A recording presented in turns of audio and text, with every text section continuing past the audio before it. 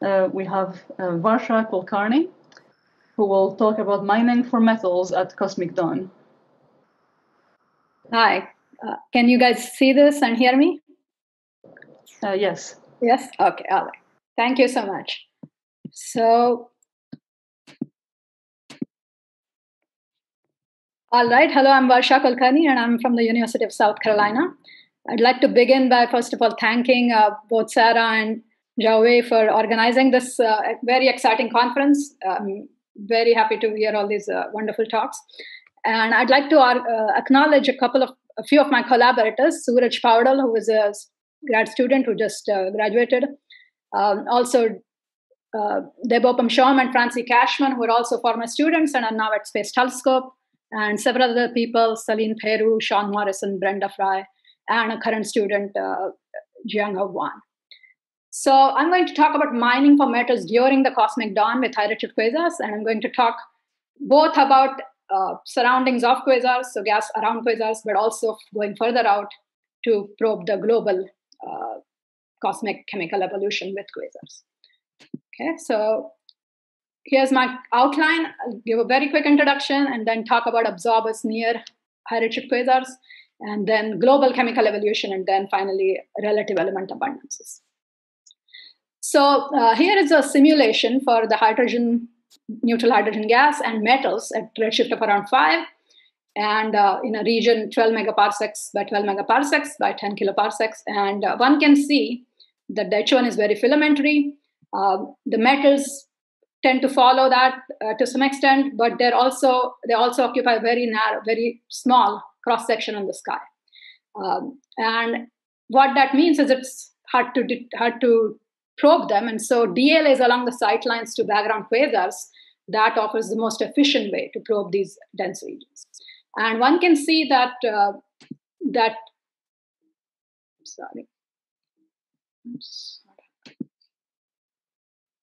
one can see that the range of metallicities predicted goes down to at least 1,000, maybe even lower. But there are regions that are substantially metal rich as well. So this is indeed what we do. We take a background quasar, and the quasar sightline goes through circumgalactic as well as intergalactic medium, and that can allow us to trace both inflows of metal poor intergalactic gas as well as outflows of chemically enriched gas back into the IGM through the CGM. And we are all familiar with this wonderful representation of quasar absorption lines here, but you have the Lyman-alpha forest, and this is a damped Lyman-alpha absorber. Associated with that are many metal absorption lines, and with high-resolution spectrographs, you can study these lines in detail and determine their determine the composition, the column densities of various metals, as well as the velocity structure of the absorption systems. One thing, however, one has to be careful about is to use elements that are not sensitive to dust depletion. And that is the reason for that is obvious from this picture here, showing depletion as a function of condensation temperature. And you can see that a number of elements, including elements like silicon, chromium, iron, etc., can deplete substantially on interstellar dust within the Milky Way and other galaxies.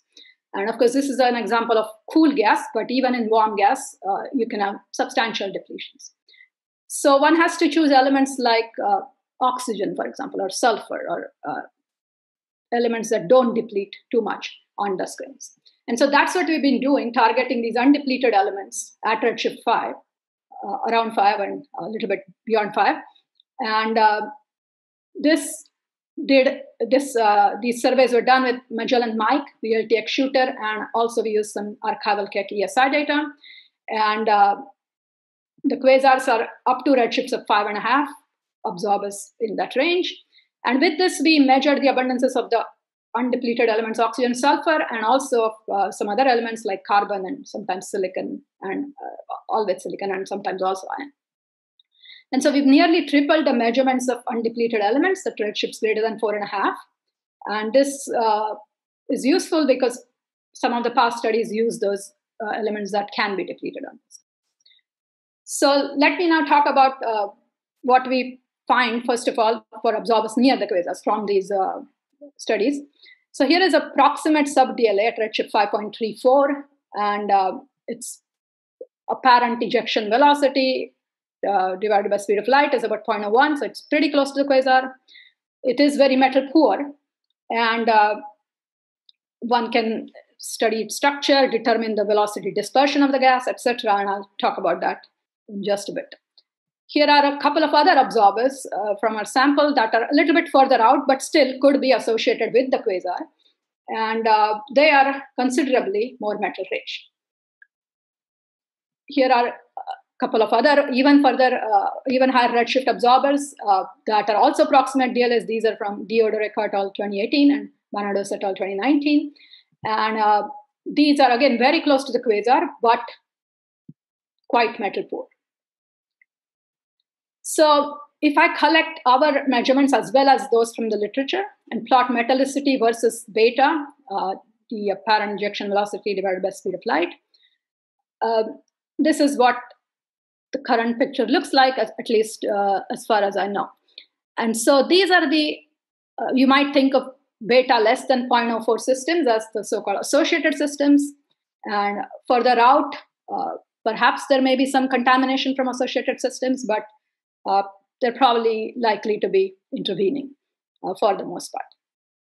So there's a wide range in metallicities, ranging from 1,000 solar to almost a quarter solar, even among the associated systems. And maybe there are some trends here, but it's too small a sample, and there are still outliers. The other plot here is a plot of metallicity versus H1 column density. And so 20.3 would be the quote-unquote boundary between sub-DLAs and DLAs. But overall, there seems to be comparable metallicities for these different H1 ranges. And again, there is a fairly wide range in metallicity. Okay, so what do we learn about chemical evolution? So going further beyond just the regions near quasars, but going further out into the general global chemical evolution picture, some past studies had claimed that there's a sudden drop in metallicity at redshift greater than 4.7.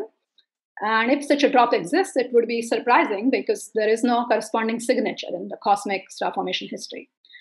So one thing we wanted to check is whether that is also seen when you use elements that don't deplete much on interstellar dust grains. So here is a redshift 5 sub-DLA. Now it is further out away from the quasar. 100 solar metallicity. So it's metal poor, but not terribly metal poor. And there's a factor of 20 to 30 difference in abundance ratios in different velocity components of this absorber. So for example, here you can see there's a lot of carbon, a lot of silicon, but no oxygen. And if you even add up all the components here, the ratio of silicon to oxygen is less than a third solar, which is surprising considering both silicon and oxygen are alpha elements. So probably this means that silicon is indeed depleted in this absorber by a substantial amount. Some other absorbers from our study as well, and these are again further out. This one's metal rich, this one's not metal rich. So if we plot metallicity versus redshift, these are the lower redshift DLAs, and these are in fact binned data points. Each bin has a substantial number of DLAs, but these are all individual measurements. And this includes our points, previous points from Rafalski et al., for example, also more recent measurements like the ones I showed earlier. And basically, the red point here is the H1 weighted metallicity, an H1 weighted metallicity of just these points, right? And these are a little bit higher in redshift, but it's not going to change the picture too much. The blue line is the best fit from lower redshift, and the purple point here is the simulation prediction from Finlater et al. 2018. So the predicted and observed values seem to agree within less than 1 sigma. And we don't see a strong evidence of a sudden drop in metallicity at redshift greater than 4.7, which is in fact actually consistent with Dichia et al. 2017. So some other quick trends, silicon depletion versus metallicity. ion depletion versus metallicity, and metallicity versus velocity dispersion. And these are actually for the samples presented in Powdell et al. So I think a few points are need to be added more to these. But one can see that there is depletion of iron and silicon for at least some objects. And in general, this may be true that the more metal poor you get, the less depleted you are. But there are some objects that do show significant depletion. The other interesting thing is the plot of metallicity versus dispersion, velocity dispersion, so velocity width of the line. And there seems to be a difference in the trend that you normally see in lower redshift DLAs versus the higher redshift DLAs. And not quite sure what that means. It may have a relation to a different mass metallicity relation between the two populations of galaxies. It may mean perhaps that the higher redshift galaxies are more dominated by dark matter and they have less stellar mass. But of course, the samples are too small to make too much out of this. And the last thing I want to touch on is the relative element abundances. So for example, here's carbon to oxygen versus oxygen to hydrogen. And there's a lot of scatter here. But for comparison, I've shown here the 1- and 2-dimensional projections of the posterior probability distributions of the progenitor star's mass, explosion energy, and stellar mixing parameter of the star whose supernova explosion might have enriched the DLA at redshift 5.3. And while we can't really constrain the mixing parameter much, it seems like we can kind of put some constraints on what range of progenitor masses might have contributed the most to such an absorber's enrichment. And that comes out to be around 15 or 20 solar masses. In case you're interested, here is carbon to oxygen or carbon to sulfur versus absorption redshift. And there is a substantial variation, but there are many subsolar carbon to oxygen measurements here and no neat, clear trend. So I'll just put up my conclusions here. Basically, the range of metallicities between both associated and intervening systems, both DLAs and sub-DLAs. Evolution does not show a sudden drop. Some systems do show dust depletion, and the metallicity-velocity relation may be different. And ratios like carbon to oxygen, and even silicon to oxygen will be very important in the future. And obviously, we need to increase all these samples substantially more to check for trends more robustly. Thank you very much. Happy to answer any questions.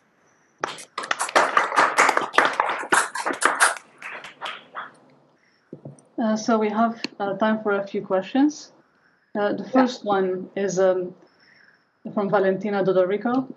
For the low O1 sub-DLA at redshift 5, can the lack of O1 be due to an ionization effect? Yeah, let me come to that. Where is that?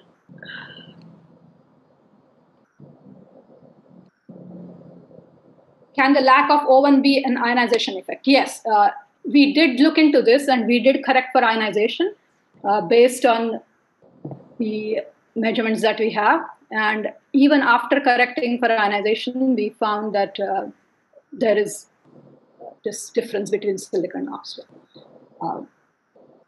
So indeed, some of the oxygen could be ionized, but since we are using O1, we are actually not sensitive to ionization correction as much because of the O1 and H1 having similar ionization potentials.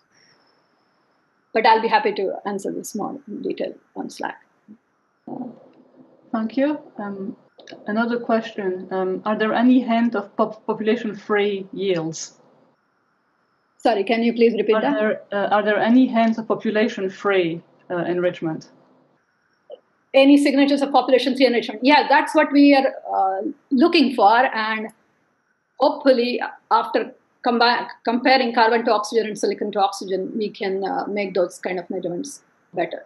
But the plot of metallicity versus redshift, we did compare that to what are the predictions for models that do include population-free versus they don't. And